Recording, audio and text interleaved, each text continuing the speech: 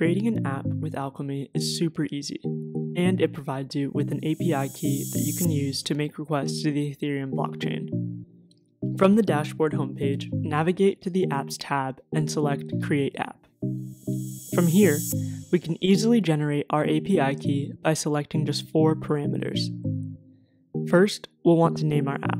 It's good practice to split up your project into different apps to both distribute your traffic and prevent the product from crashing if one aspect has a bad error.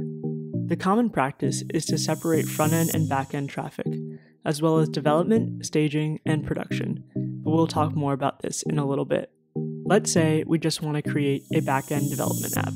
In the name field, we'll name our app accordingly. Next, we can write a short description for our app.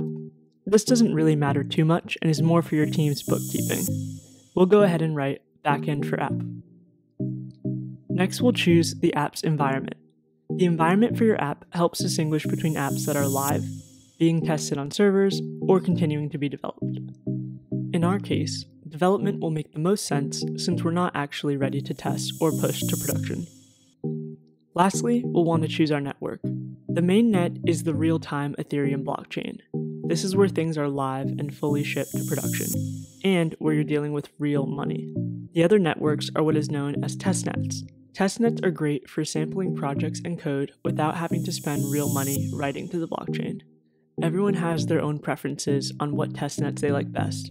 For now, we'll go ahead and choose Kovan as our testnet, so we can test things out without costing real money.